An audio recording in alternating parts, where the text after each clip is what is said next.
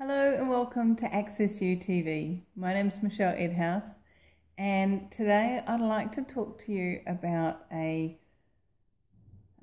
awareness that has been showing up quite dynamically for me recently, and that is something that I heard so many times in an Access Consciousness class, and for whatever reason it's just really showing up quite dynamically. And it is that you only judge others for what you yourself have been or done or are doing. So you only accuse others about what yourself is doing, but you only can judge them. And what is that?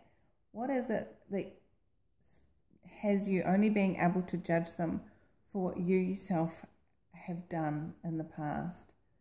And one of the things that is,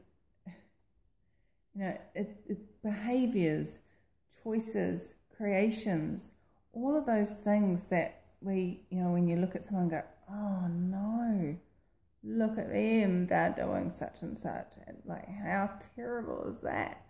So is it actually that you're judging them for it, or are you recognizing in them what you have done in the past and still judging you for it, and wishing that they weren't doing what you've already done? So how often have you thought you were judging someone when actually you've been judging yourself? You've recognized in them what they are doing as something that you've done in the past and something that you're still judging you for.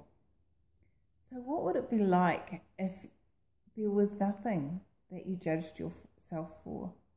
Not from a place that you were perfect and nothing to judge, but just because there was no judgment attached. There was no right, no wrong, no good, no bad. And it just could be, oh, okay, wow, I chose that. All right, what else is possible now? What could I be or do different now? What else could I choose? What could I choose different than that? If I chose this, what will that create? So how many of the so-called judgments of others that you are choosing is actually a judgment of you about when you chose it? Maybe not in this lifetime, maybe in some other lifetime. So next time you start judging someone, have a look. So when have I been or done this? And where am I still judging me for having been or done that? How does it get any better than that? How much ease, joy and glory would it create in your world?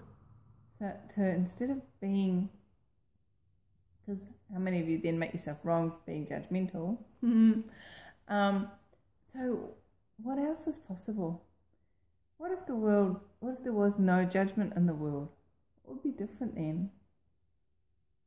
What could you choose then that you aren't willing to choose now? And what else is possible beyond that? Thanks for joining me here at Access You TV. I look forward to talking to you really soon. Cheers.